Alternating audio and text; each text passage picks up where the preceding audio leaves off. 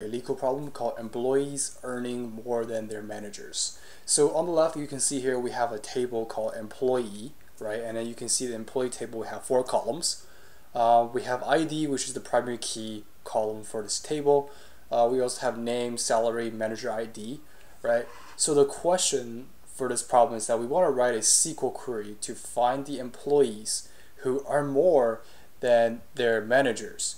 Return the result table in any order, right? We don't have to sort the table in any order. So the query result format is the following example, right? Or sorry, so you can see here we have an example called employee table, right? This is our employee table. The output is going to be just Joe.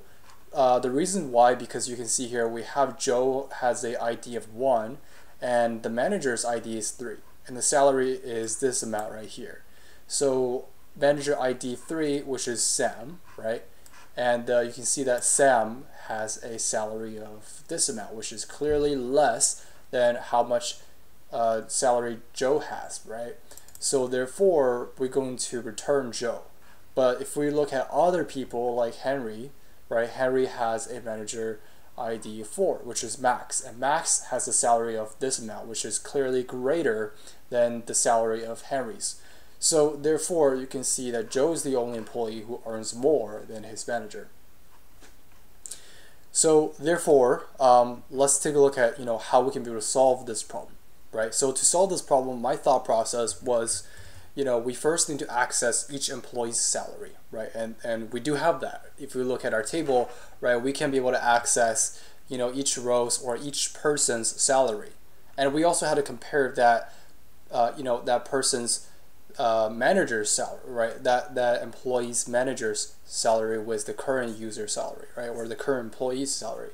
So how can we be able to do that? How can we be able to access the employee's employee's manager's salary, right? And then once we figure that out, we also have to compare the salary, and then we also have to select only select employee's name. So the most important part is this one right here. How do we be able to select the employee's manager's data? Right? So one way we can do is we can use a where clause, and basically we can just have or select the same table twice, right? We basically join the table twice, and then this is what we have. You can see that we have a table, right? We're selecting all from employee, and we're also selecting employees again, right? And this is what it looks like. We're basically, for each and every single row from table A, right, which you can see that from each row in table B, it joins with each row in table A, and you can see that from that we have 16 rows of data, right? Initially we have 4 rows of data, and now we have 16 rows of data. So what we can do now is that we can basically using this data to filter, right? Because you can see here we have the employee, and then what we can do is that we can basically check, okay, this is another employee, right? And we basically say, okay, for the ID, in this case this employee's manager ID is 3. Does this employee has a ID of 3? In this case it's not, right? Because this employee's ID is 1. So in that case, what we can do is we can just do a filter. Okay, we want to select rows that table A dot manager ID is equal to B dot ID. Basically, what we want to do is that we want to select rows where we have the employee and we have the employee's manager data. And then what we can do is that we can basically filter our data from there.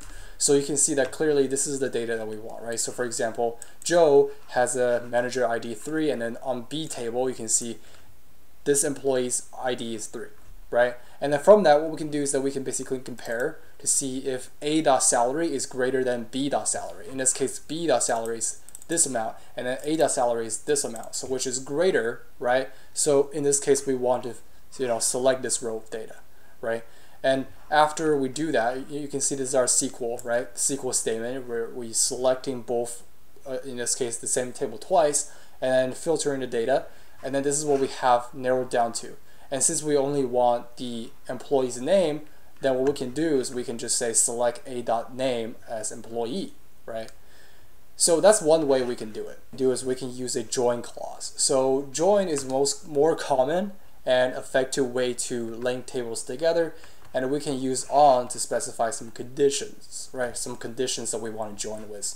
So you can see here we can basically say, okay, I want to select, of course, we want to select name, right, from the employee, okay, so as A, and then we also want to join with employee as B, okay, and then we basically specify what we want to join, right? In this case, we have, you know, a.manager ID equal to b.id, right? We want to make sure that they are equal so that we can be able to join them together.